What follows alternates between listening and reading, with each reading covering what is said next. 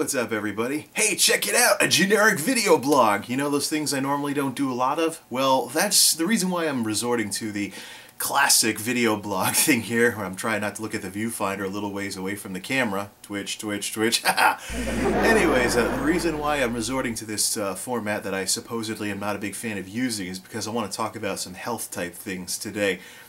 And I'm just getting a quick vlog in for heading off to work, but one thing that has gone right this year amidst all the mess is that my insistence on looking for the hardest jobs I could find, if no tech jobs are available, has resulted in me losing 45 pounds since the peak at the end of last year.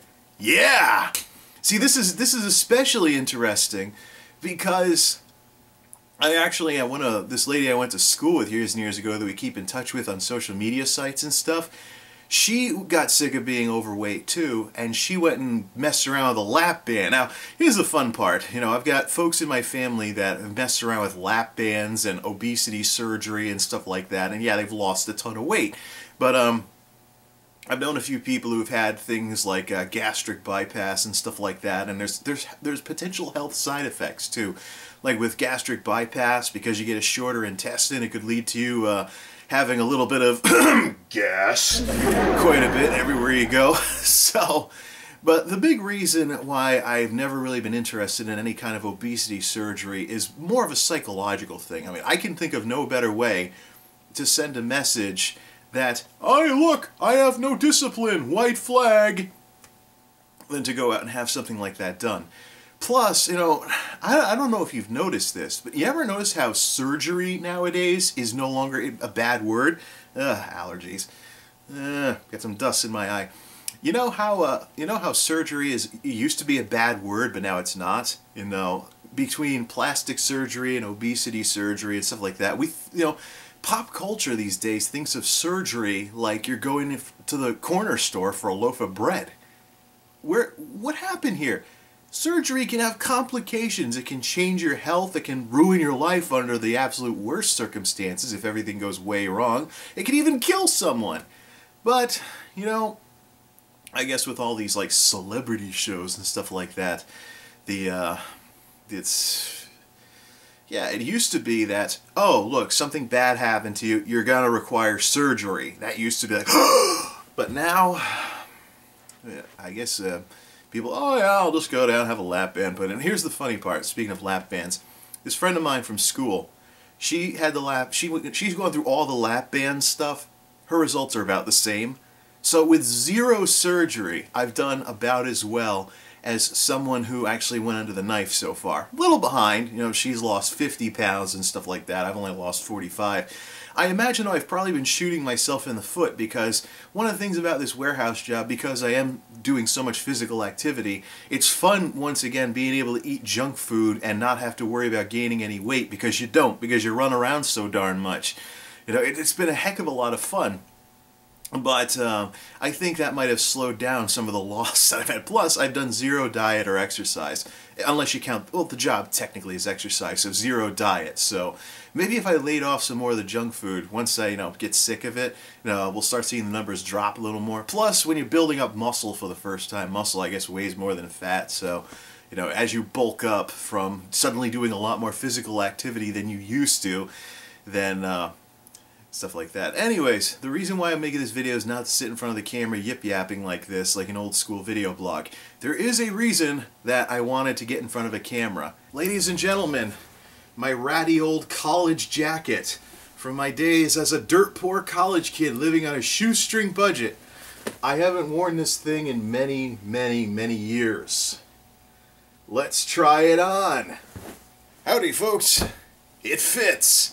A little snug, but if I lose another 10 pounds or so, this should start fitting a heck of a lot better. I always wear my jackets a little loose, so I'm going to want to lose a little more before I start walking around in this thing again. But we're talking here about a jacket that I haven't worn in almost a decade. And that's kind of gross, actually. I should run this thing through the wash before wearing it again, but yeah!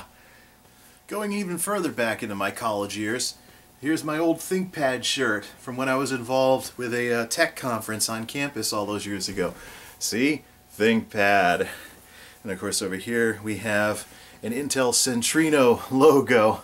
Totally, this actually was, I loved this shirt back in college. This was the shirt, yep, there was a, one more logo. Can we get it on camera?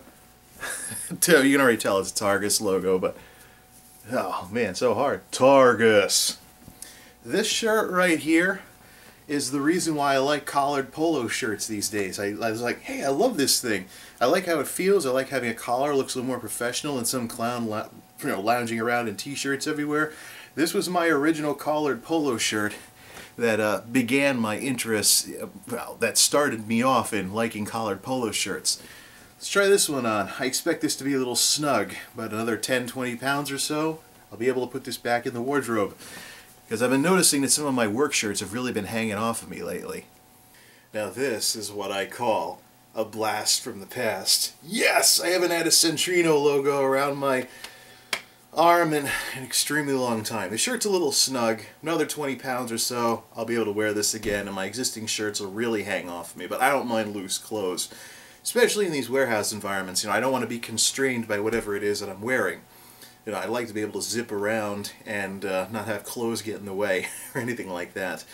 It's a little, this shirt's a little snug, but at the rate I've been going, especially if I start eating less because I don't have any money, like living off of like dollar store soup or something like that, yeah. Now, I'm going to finish the vlog with this shirt because it's so much fun to be wearing this shirt for the first time in over 5 years, I think. But I just want to say, yeah, I mean, I'm sure I still look like a fat guy. I mean, I still got the double chin thing going on here. Go away! Blasted gravity. No, but just kidding. I realize I still have the double chin thing going on here, but I'm sure that even if you've been with this channel since my humble roots back in 2006 on here, you're gonna be like, Jay, you're still fat. Get over it. And you'd be right. Sadly, sadly, being from a family where guys are often born under the sign of the Michelin Man, I unfortunately need to lose triple digits. Or, what am I doing quotes for? It's not a quote, it's real. I have to lose triple digits in order for it to be noticeable. But for the time being, it's great being able to stoop and pick stuff up in the warehouse and, you know, have some actual muscle. I was like flipping someone off. No, I'm like, yeah, rock solid, baby. You know, it's fun to, I'm sorry, that totally looked like I just flipped you off the old-fashioned way. Epic fail. But it's great to have some actual muscle.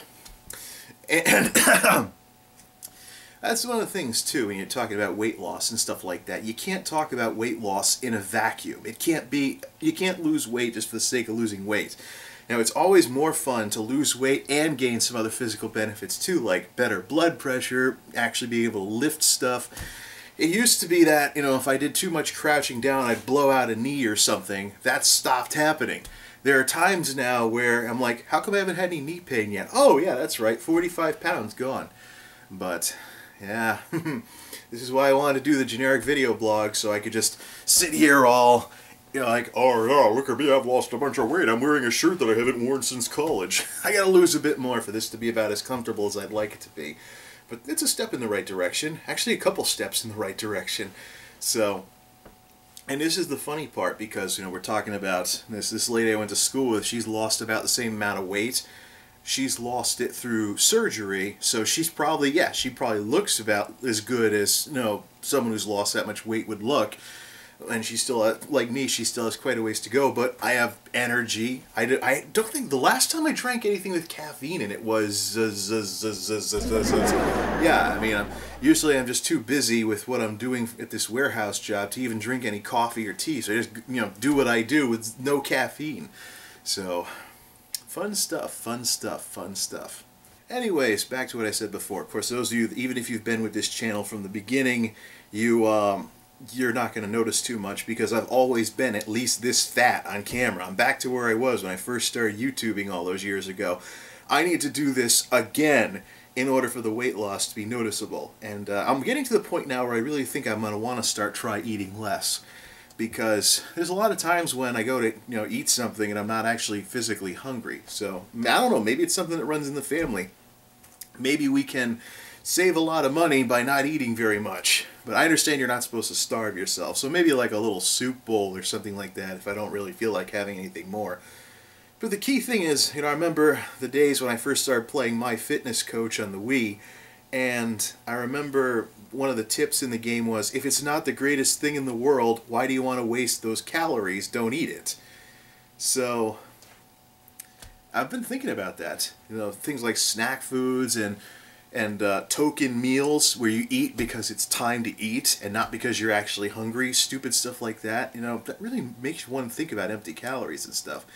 Although, one sure sign of the progress I've made, I'm thinking of being, I was talking about maybe I wouldn't be with my family this Thanksgiving. I think that's kind of going away now. I think I'm going to go spend, as long as they don't Dr. Phil me about my situation, I will not mind at all spending the day with my folks. And I'm going to bring the Wii over because my dad's a huge Wii bowling addict.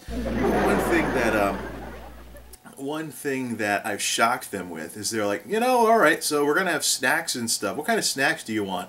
Cheez-Its, crackers, cookies, a cheese ball with dip, and crackers and stuff like that. And I'm like, I don't snack. And my dad sent an email back, what? Dude, I better make sure you're not adopted. Everybody in the family has been hooked on snacking. But it appears like I've kind of broken an old bad habit in this family by not being all that interested in snacking. I think what happened was, in my more carefree years, a couple of years ago, I went and did the Cheez-It thing, the cookies thing, the candy thing, and I just lost my taste in that stuff from having too much of it. I suppose that's a good thing. Maybe I'll focus on healthier stuff. Anyways, it's been fun wearing this shirt again, but it's kind of gross that I'm wearing a shirt that I haven't washed. It's been sitting in my closet for over 5 years, so I'm going to take this stupid thing off and just hang it up somewhere. When I lose about 20 more pounds, I'm going to run this through the wash and start wearing it again. It'd be funny if the... See, the thing is, I haven't been talking to these warehouse people. I haven't been talking to the folks at this warehouse job about my tech background because I don't want them to egg on me any more than they already do. I don't want any more of the, hey, you went to college, where did it get you? Oh, you're a computer guy, where did it get you? Oh, you love electronics and technology, where did it get you? I don't want any more of that than what I'm already dealing with, because I don't walk around like, duh, okay, what's next? When's break?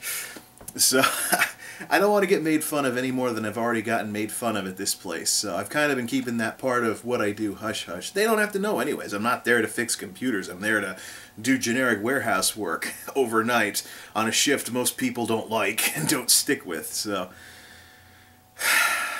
alright. It's good. Nice progress here. This shirt, by the way, is one shirt size below what I've been wearing for the past 5 years. So the fact that I can start wearing smaller shirts again, I would say this is like a Jenny Craig moment for me, but I don't want to go too overboard with this. And because I know there's going to be some naysayers that are going to be like, Jay, you were sitting in the chair holding your stomach, weren't you? Well, here I am just casually standing around with this shirt on. Turn around, etc. See, I actually can wear this thing. 20 more pounds or so, and this thing will be loose enough for me to wear like I currently do the other types of shirts. Centrino! It's from back when Centrino first came out. I'm going to keep this shirt around, and 20 more pounds from now, whenever that happens, or maybe I'll try again at 10, but I should, 10 or 20 pounds later after all this, I should wash this thing and add it to my rotation for work shirts. Till next time, this is MultimediaJay signing off. Thanks for stopping by.